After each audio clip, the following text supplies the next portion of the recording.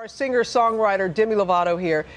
It's a huge week for her. Her new single, Made in the USA, is hitting the radio today. Tomorrow she's going to perform live here on GMA in Central Park, and she is so good to be here with us inside. You got your fans that are out here. I know you wanted to be out, but thank you so much, Demi. Thank you for being here. Thank you. Of course, I love being here, especially with you. Oh, I've always enjoyed talking with you. You've always been so open, and our heart goes out to you.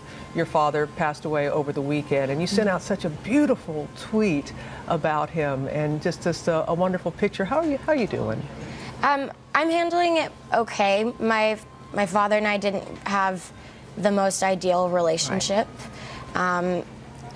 But at the end of the day, he's still my dad, and I grew up with him, and he was a wonderful person, and it's difficult, but I'm handling it okay. Yeah, as best you can under the circumstances. Again, your honesty is just so refreshing, and you're doing something. You have an announcement about it in honor. Yes, I'm a firm believer that everything happens for a reason, and I've dealt with mental illnesses, but my father also dealt with mental illness, and he wasn't able to function very well in society, and so that happens to a lot of people. And this week I'm launching the Lovato Treatment Scholarship Program, and I'm helping one person at a time.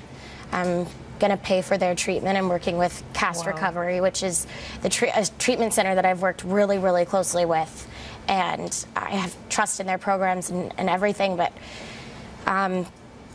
yeah, we're working together, and you can go to castrecovery.com. You continue to help a lot of people, and I hope your music is as healing for you as it is for us. And the new one that you have out, that's been out, is just going bonkers. And today, Made in the USA is going to be the latest single. The success that you've had, and the followers, your Lovatics, they're 15 million strong on Twitter. And they're incredible. They are. They're very loyal to you. And some of them send in some Twitter questions, and one asks, what's the best thing about your Lovatics? The best thing about my Lovatics, I think they're I didn't name them, so they came up with it. So I think it's Lovatics, like addicts or Lovatics. I'm not really sure. Right, I know. Yeah.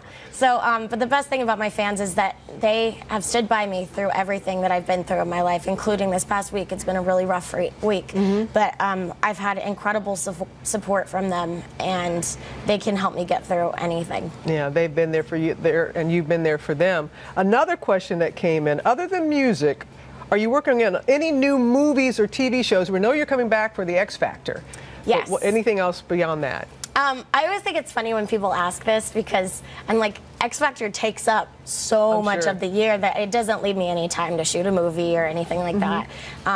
So no, I'm not doing anything else, but as of right now, I'm just releasing new music from my album called Demi, and I'm just going to continue to have fun on the X Factor, which is going to be great. And you're going to have fun tomorrow in Central Park here on Good Morning America. We're very excited about Demi Lovato, ladies and gentlemen, who is here with us, and we'll be back.